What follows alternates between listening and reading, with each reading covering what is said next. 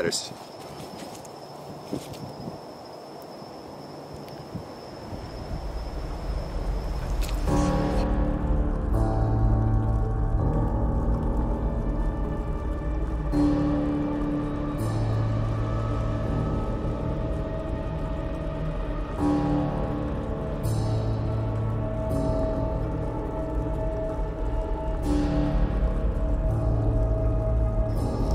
Welcome to JoeyCTV. Forgive me guys, tonight I'm somewhat losing my voice. And forgive me also because it's been a while. It seems like it's been a while, though it's been about a week since I put out a video. Tonight I'm here at Casadega. This is the Lake Helen, I believe, cemetery. This is where they have the rumored to be the Devil's Chair. There's actually two of them. Quite frankly, I don't know which one is which.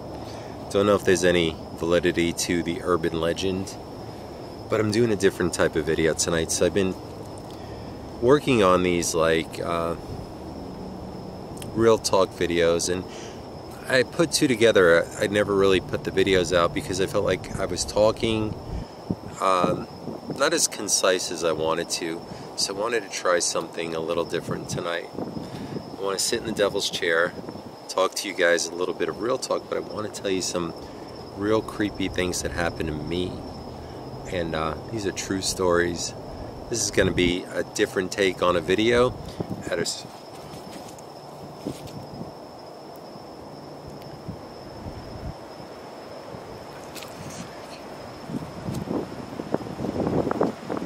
my gosh. Sorry about the wind as well, but something moved right over here, and I don't know what the hell that was. Hold on one second. Wait. Where's my flashlight? Forgive me at the wind noise. Holy cow. Something moved right here. I don't know what that was. Alright, well, we're gonna do even with this windy night, I'm going to tell you guys some things. I'm going to do kind of a real talk, as I promised you guys a real talk, but I'm taking you to a creepy cemetery, tell you some stories, and basically tell you some things that led me here today. Let's do it. Ever since I can remember, I always wanted to be a gangster. You know that's from Goodfellas.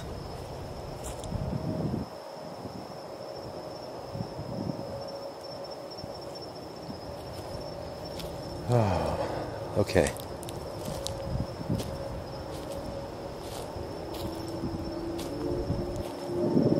Wanted to talk to you guys as well about some things that happen to deal with the paranormal. Some of my experiences. And one of those experiences that I could share with you is just the feeling you get. I get feelings here of something that seems sinister, maybe.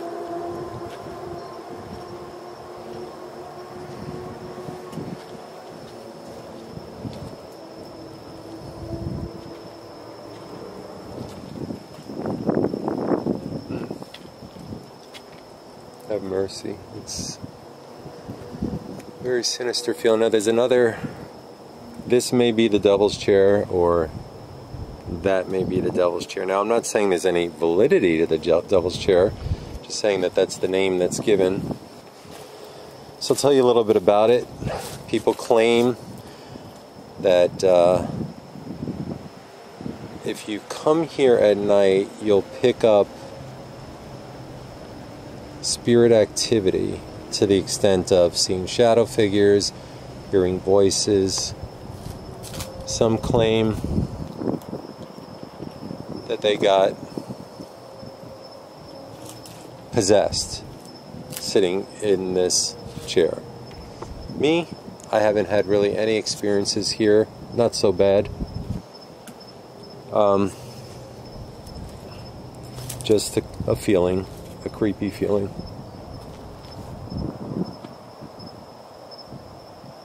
Trying to figure out where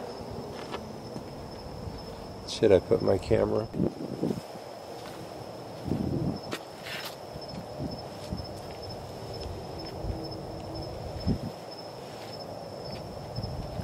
Alright guys, I'm sitting in the supposedly the devil's chair. Again, it could be the one over there, but for all purpose sake, let's say this is it. Let me straighten the camera up a bit.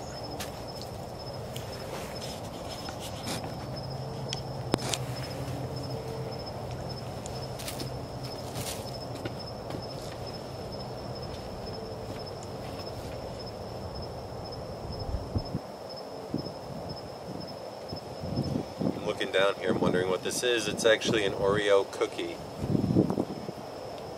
Alright, so like I said, it's windy tonight. I don't know if this camera's going to be all wind noise. I hope not. I wanted to talk to you guys about some things and talk to you about my paranormal experiences and then where I am today with those paranormal experiences. So the first thing I want to talk to you about is I'm going to take you back to my childhood, and my grandparents lived in the Bronx, and they had this old farmhouse, and I never really knew this, but I guess the Bronx at one time in the 1800s was like a lot of farmland, and very rich farmland. Rich meaning the soil like was really good for a farm, and my grandparents lived in an old farmhouse in the Bronx. There were a lot of them there. Very narrow but tall buildings, like a 4-story with a full basement. Old house. And my first experiences with the paranormal, I must have been about 10 years old, maybe even younger. And I had a lot of cousins and my sisters and brother. We would go to my grandmother's house when we were little, and there was this long hallway, and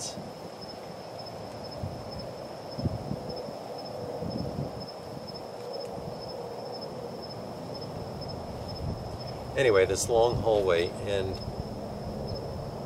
I remember as a little boy being in that house, and I would hear sometimes a little girl whisper in my ear, loud and clear, like there was somebody standing right next to me and there was never anybody there. And I never told anybody about this when I was a kid. And I remember thinking in my head, who's this little girl that keeps whispering in my ear at my grandmother's house?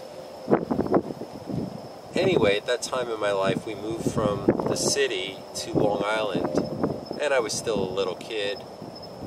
It would have been around 1973. And we moved into this house. It was a new construction, and it had all wood floors.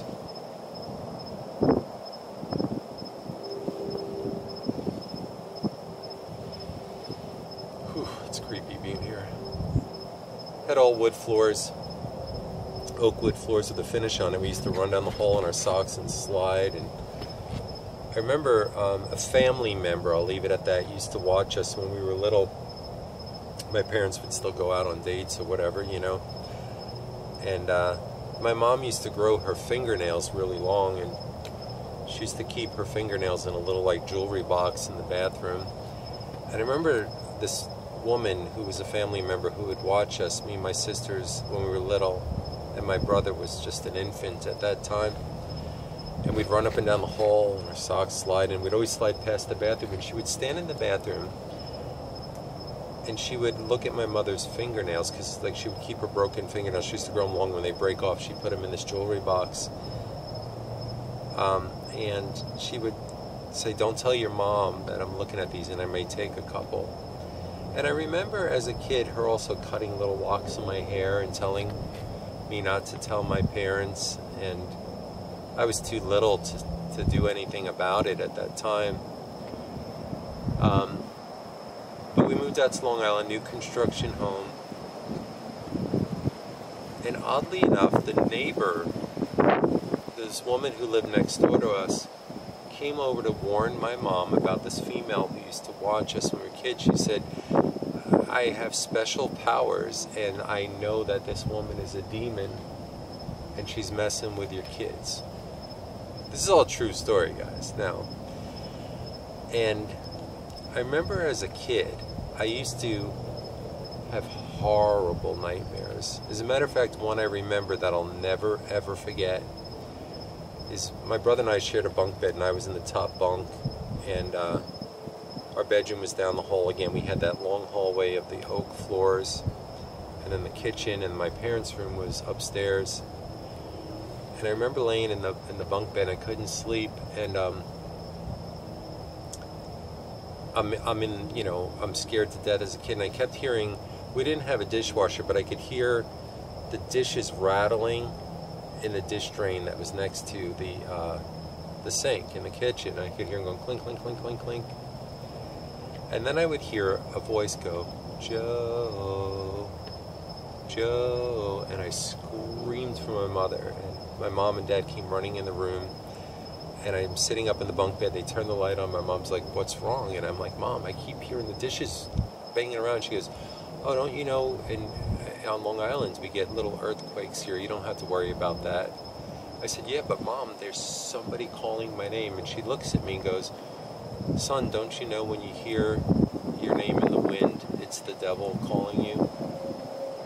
And then my dad left the room and shut the light off, and I was scared all night, shaking.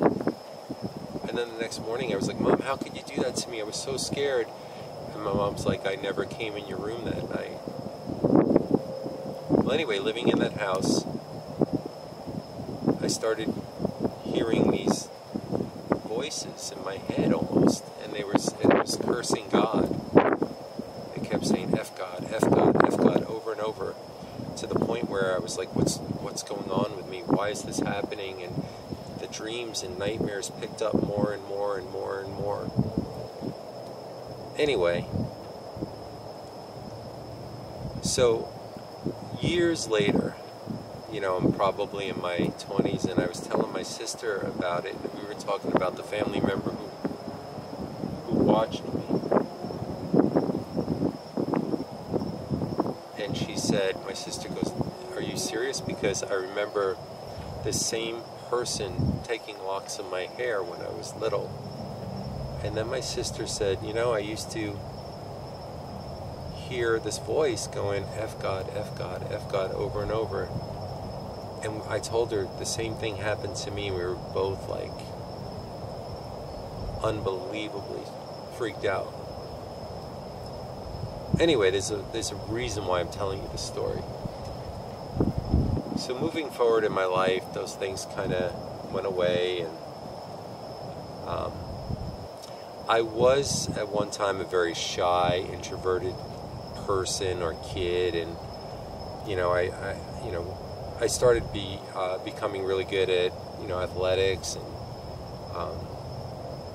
and that shy kid kind of transformed through me doing these athletics. And when I went away to college, I had this big dream of being a writer. I wanted to be the great American novelist. And anyway,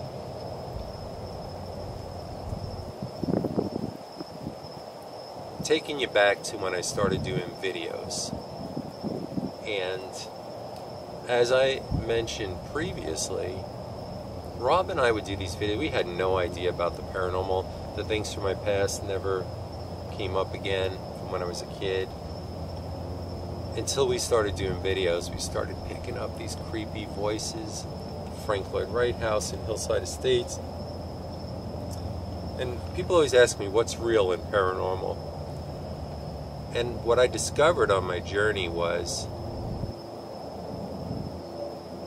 and let me preface this with, at one time we staged videos. I think I said that 1,000 times, but I'm going to say it again. But it does tie in with what I'm saying.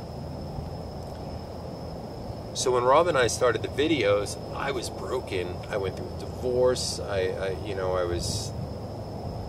was in a bad spot in my life, spiritually, especially spiritually. And I let my guard way down and kind of became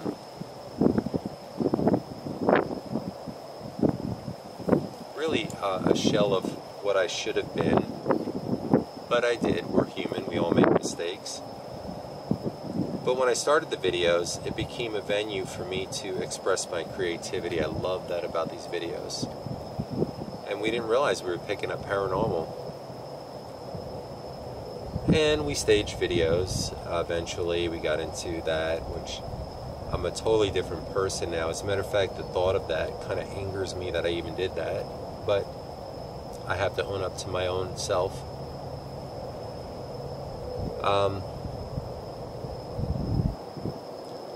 I don't believe there's such a thing as ghosts. In my experience, I'm no expert. I think it's always been demons, and I think what it does to you, like when we started the videos, for example, it knows you're already down. It knew that I was in a vulnerable spot, and it invited me and said, come on in, let's make some money, make some videos. And in my head, it was a way out of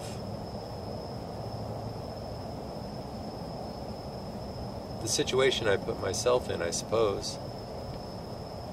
But we were picking up these crazy, disembodied voices, and they were sinister. And then I realized, it took me a long time to realize this, but even when I was staging videos, there was it was like a demon taking you by your hand and pulling you into playing along with you, whatever you did, whatever kind of video you wanted to do. And then we were getting calls from like TV producers and all kinds of stuff, which is really another evil. I remember Rob and I speaking to this one particular well-known TV producer, which I'll leave his name out. And I remember one of the things they asked me was, hey, you pray in your videos, we don't promote that kind of agenda, we promote the opposite of that. And man, that's a scary thought, guys. And then I used to play around with these apps that seem ridiculous, like Necrophonic, the Spirit Box, and all that. And what I mean by demons play along is it'll let you think that you're picking up something and you're excited about it. You're ready to go. You're excited. We're picking up all this paranormal activity. But what I failed to realize is it was leading me down a road, making me think that I was actually, what was that? Something just made a breathy noise near me, I think. What it does is it's enticing. I suppose it's like someone, becoming addicted to a substance. Let's say at first it's very euphoric maybe, and makes you feel good, makes you forget about your problems, but the more you use, the more it degrades you, the more you need, and the more you lose yourself. And I think that's what oppression is, or if not oppression, maybe possession. And what I mean by that is, in the height of me doing all these videos, I started getting further and further away from things in my life that were important to me, people that were important to me. And I kind of let that stuff fall by the wayside.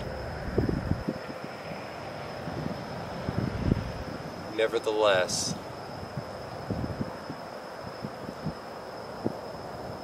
I always had God in my heart, but I started losing God.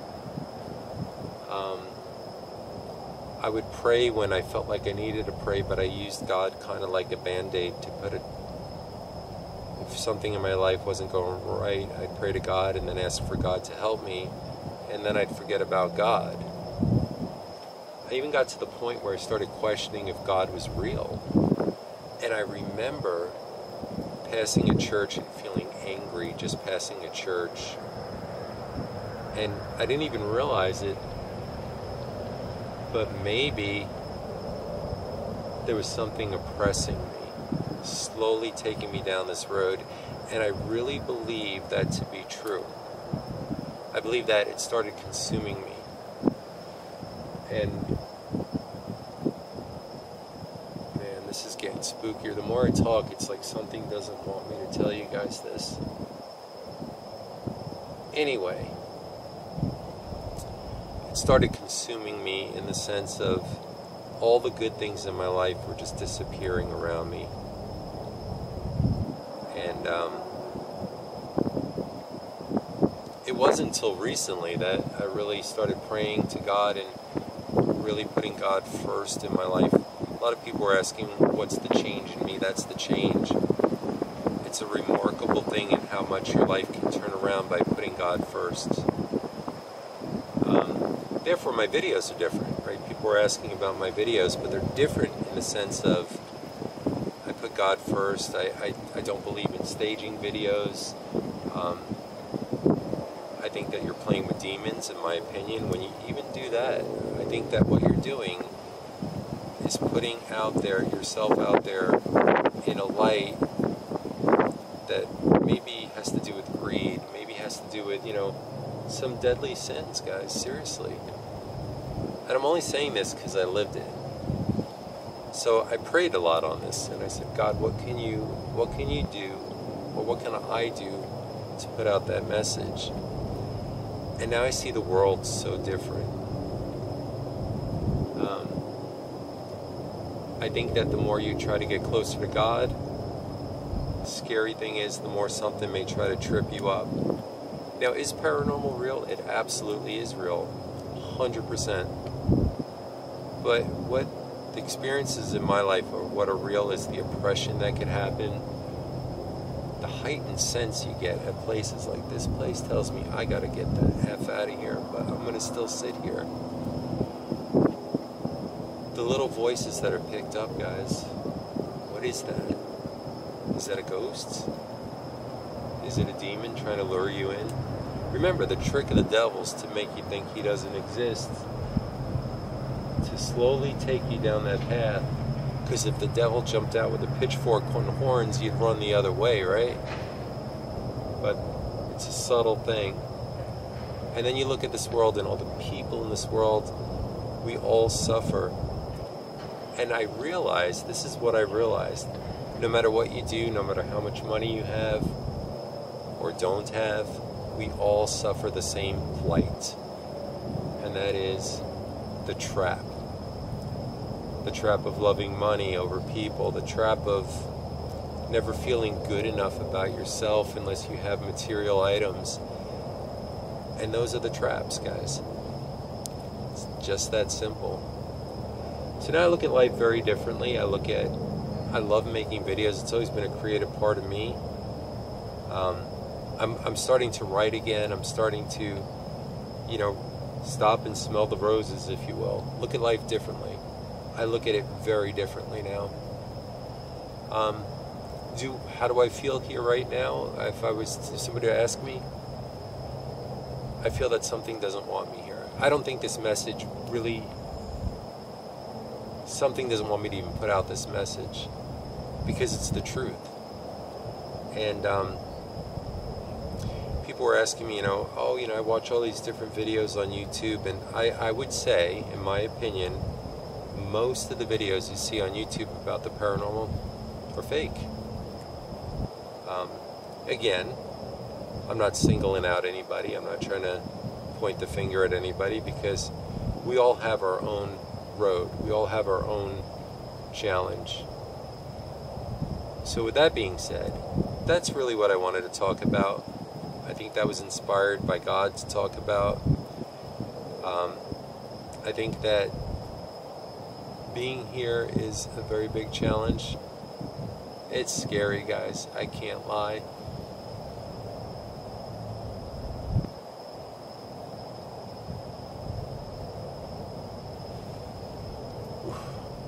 ugly here.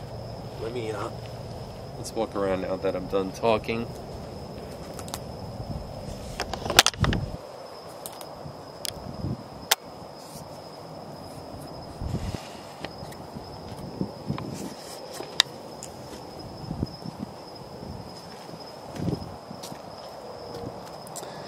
Anyway, I'm really appreciating more the cemetery videos than ever.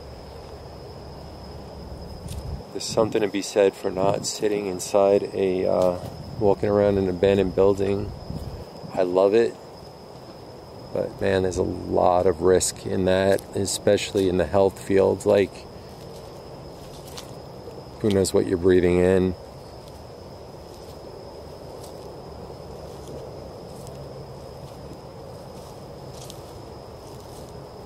Look at that, there's a tricycle in here. Why? There must be, okay, there's a little kid's grave, man, that's right. How sad.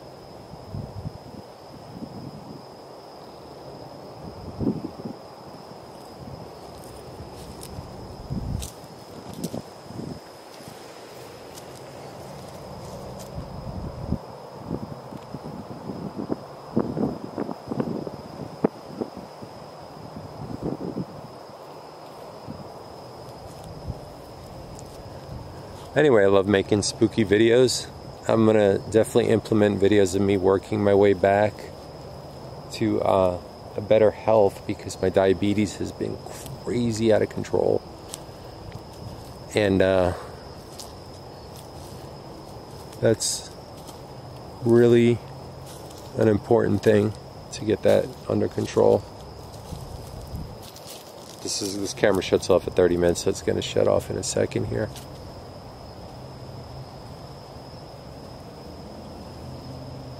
This again is Thatcher and Thatcher for the people.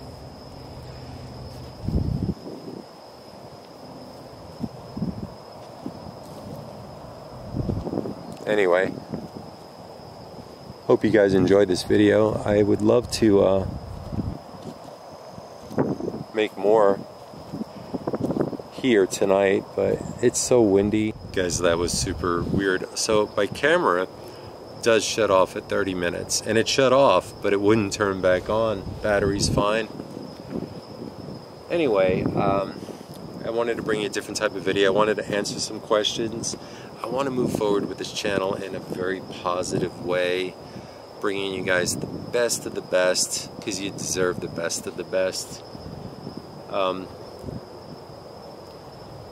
This place makes, like, again, like, if I could explain, like, paranormal, this place just feels paranormal, if that makes sense.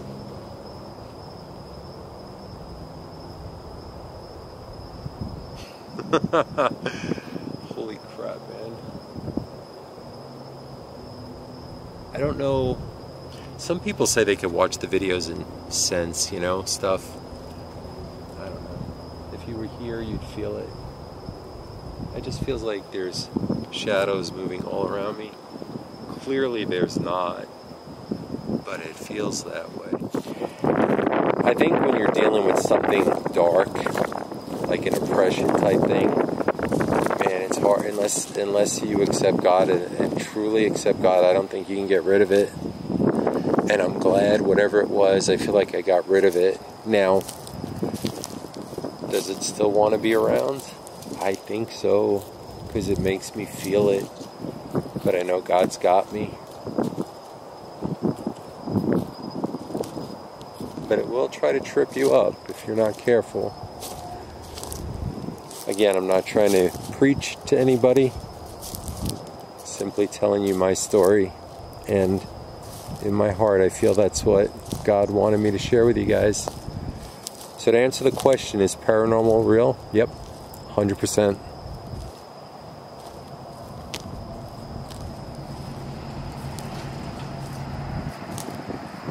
Alright guys, I'm going to start heading back. So to answer the question, is paranormal real? I think it is. But I don't think it's It's not, you know, a ghost in a house throwing a chair at you or something. I think it's the oppression that comes. I think it's demons that try to lure you in. My opinion, guys. I can only give you my opinion. Again, I'm no expert. But my opinion, from my experience, will make you do things you normally wouldn't do. It's a slow degrading. So here, I guess for all purpose sake,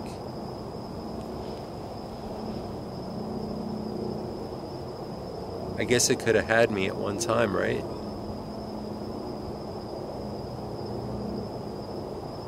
Thank God every day it doesn't. That being said, go in love and peace. I'm going to do a lot of videos this weekend, but I did promise a real talk, kind of a real talk. I guess I didn't want my real talk to come off as a lecture, but I wanted to come off with the truth. So, that being said, I'm going to head home. It's getting late. It's cold. Yeah. Love and peace.